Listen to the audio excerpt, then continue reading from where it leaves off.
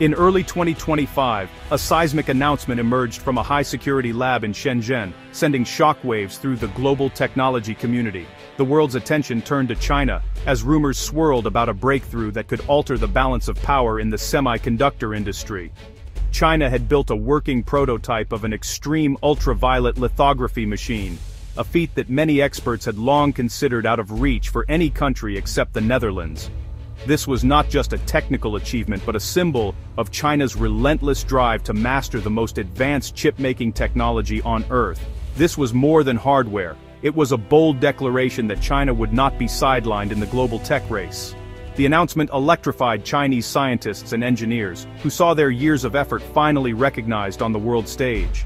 For years, the world believed EUV technology was too complex for any nation to replicate outside the Dutch firm ASML. The intricate optics, the precision engineering, and the sheer scale of investment required seemed insurmountable. Yet China's prototype shattered that illusion, signaling a new era in the global chip war. The news dominated headlines, with analysts scrambling to assess the implications for the future of technology and geopolitics. The machine, a massive feat of engineering, represents a state-led push for self-sufficiency in the world's most critical industry. It stands as a testament to years of investment, collaboration, and national ambition, aiming to secure China's place at the forefront of innovation. Though not yet producing commercial chips, its existence has forced every major player to rethink what's possible. The global semiconductor industry, once confident in its technological lead, now faces a new and unpredictable competitor. For Huawei, leading the project is a fight for survival and a quest for technological vindication. The company, long targeted by international sanctions, now finds itself at the center of a national mission with global consequences. CEO Ren Zhengfei now oversees this mission, briefing top Chinese leaders and transforming Huawei into the spearhead of China's tech counteroffensive. His leadership is seen as crucial, rallying both government and industry behind a common goal. This is not just about catching up, it's about challenging ASML's dominance and reshaping the global power landscape. The rivalry is no longer theoretical, it's playing out in real time, with the world's most advanced technologies at stake. The world is watching. Will China's audacious gamble pay off, or will the barriers of science and industry prove too high? The next chapter in the global tech race has just begun. To truly grasp the magnitude of China's breakthrough, you first need to understand the marvel that is EUV lithography, a technology at the very heart of modern electronics. Imagine trying to draw an entire city map, with all its intricate roads and alleys, onto the tiny surface of a postage stamp. EUV is the ultra-fine pen that makes this feat possible, allowing for astonishing detail at a scale almost impossible to see. These machines use powerful lasers to generate extreme ultraviolet light, which is then harnessed to etch impossibly small microscopic circuits onto silicon wafers. This process is what enables the creation of the world's most advanced and powerful chips. Every smartphone in your pocket, every AI server powering the cloud, and every supercomputer driving scientific discovery relies on chips crafted with this cutting-edge technology. EUV unlocks the next generation of computing, making it possible to pack billions of transistors into a single chip. With features just a few nanometers wide, thousands of times thinner than a human hair. Without EUV, progress in semiconductors would grind to a halt, stalling innovation in everything from consumer electronics to national security.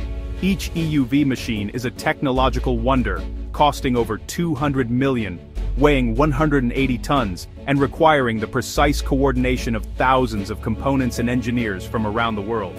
At its core are mirrors from Carl Zeiss, engineered to guide light with atomic-level precision, ensuring every detail is perfectly etched. Whoever controls EUV technology holds the keys to the future of high-performance computing, artificial intelligence, and the digital economy itself. Until now, this immense power and influence was concentrated in just one place, shaping the entire global supply chain. With China's dramatic entry into the EUV race, the competition for this technological magic has become a defining global contest, one that will shape the future of innovation, industry, and geopolitics for years to come. In Veldhoven, ASML quietly holds the keys to the world's most advanced chips, For 2 decades, ASML's relentless pursuit of EUV lithography created a monopoly like no other. If you want to make cutting-edge chips, you need ASML, there's no alternative. This dominance is built on a global web of 800+ specialized suppliers, from German optics to American lasers. The Dutch government, pressured by the US, has used this choke point to block China's access to EUV. ASML's neutrality has vanished. It's now at the center of a geopolitical tug-of-war. The monopoly, once a symbol of collaboration, is now a weapon in a new kind of conflict. China, boxed in by these restrictions, has only one option: break the monopoly and build its own EUV machine. The stakes are no longer just commercial, they're geopolitical. The chip war's front line runs through ASML's factory floor. The roots of China's EUV project trace back to Washington, D.C., where decisions made in the halls of power would set off a global technology race. In these rooms, the seeds of a new era in tech rivalry were quietly planted, with consequences that would soon ripple across continents. In 2018, the US blocked China's access to ASML's EUV machines, exposing Beijing's vulnerability in the most advanced chip-making technology. This move sent shockwaves through China's tech sector, making it clear that access to cutting-edge tools could be cut off at any moment. The pressure escalated in 2019 when Huawei, China's tech champion, was hit with crippling US sanctions. Suddenly, it was cut off from vital American software and hardware, threatening its global ambitions and sending a warning to every Chinese tech company. Instead of breaking, Huawei and China doubled down on self-sufficiency. Engineers and executives across the country began working around the clock, determined to reduce their reliance on foreign technology and build their own solutions from the ground up. The final blow came in 2022, when sweeping US export controls targeted not just EUV, but a wide range of chip-making tools and materials. These new restrictions threatened to halt China's progress in the semiconductor industry altogether. The US rallied its allies in Europe and Asia to enforce these restrictions, slamming the door on China's tech ambitions and making it nearly impossible to import the equipment needed for advanced chip production. Faced with containment, Beijing mobilized its state apparatus and tech giants, launching massive investments to build a domestic semiconductor supply chain from scratch. The government made it a national priority, pouring resources into research, development, and manufacturing. The sanctions meant to cripple, instead ignited a national crusade. Across China, engineers, scientists, and entrepreneurs united with a renewed sense of purpose, determined to overcome the barriers imposed from abroad. Now, China's drive for technological independence is a matter of survival, not just pride. The nation's future in the global tech landscape depends on its ability to innovate and produce at home. The chip war had become a catalyst for China's most ambitious tech project yet, transforming a challenge into a rallying cry for a new era of innovation and resilience. In response, China launched a state-led initiative rivaling the Manhattan Project. This time, the goal was technological sovereignty. Huawei, wounded by sanctions, became the command center, coordinating thousands of engineers across state and private sectors. CEO Ren Zhengfei now leads a technological army, briefing top officials and ensuring political and financial backing. The project spans everything from chip design to machine integration, all under a veil of secrecy. Billions in state funding are compressing decades of R&D into just a few years. This is no longer just about telecom, it's about breaking free from Western tech dominance. Huawei is now the vanguard of China's digital independence. The stakes, nothing less than the future of China's place in the digital world. Deep in Shenzhen, a high-security skunkworks lab is the heart of China's EUV ambitions. Engineers live on site, working around the clock under strict security, driven by a sense of national mission. China's secret weapon, aggressively recruiting global talent, especially ex-ASML experts, lured with huge salaries and signing bonuses. These insiders bring not just technical know-how, but the unwritten knowledge that took ASML decades to build. Figures like the mysterious Lin Nan, rumored to be a former ASML light source chief, are key to China's progress. By transplanting this expertise, China isn't just copying hardware, it's importing the DNA of EUV mastery. The human element is China's secret accelerator in the race to catch up.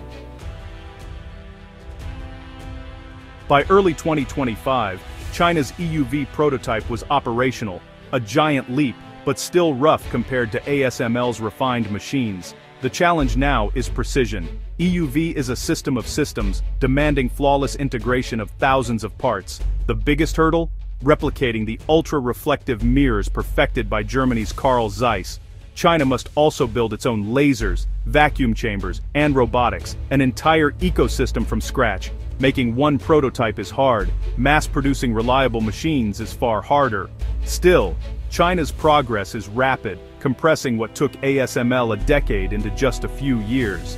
The crude prototype is a learning platform, and the pace of improvement is accelerating. The journey is daunting, but China is closing the gap faster than anyone expected. The question now isn't if China can build EUV, but how soon it can make a commercially viable machine. Experts are split. Some say it'll take years, others warn not to underestimate China's ambition and resources. The official target is 2028, but many expect a breakthrough by 2030. Even ASML's former CEO admits sanctions are forcing China to innovate in unexpected ways.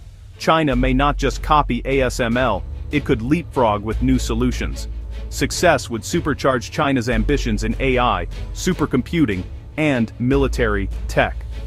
The race for EUV is now a defining front in the US-China rivalry, with global power at stake. Imagine a world where ASML is no longer the sole gatekeeper of advanced chipmaking. If China succeeds, the global tech map will be redrawn, ending the West's monopoly and sparking a new era of competition. Two rival tech ecosystems would emerge, one led by the US and ASML, the other by China. Supply chains would fracture, and companies would be forced to pick sides. The US would lose a powerful tool of foreign policy, and China would gain freedom to pursue its ambitions. The balance of power would shift, accelerating the US-China rivalry and reshaping global stability. As of January 2026, the outcome is uncertain, but the prototype in Shenzhen is a symbol of what's at stake. The race for EUV supremacy will define the shape of the 21st century.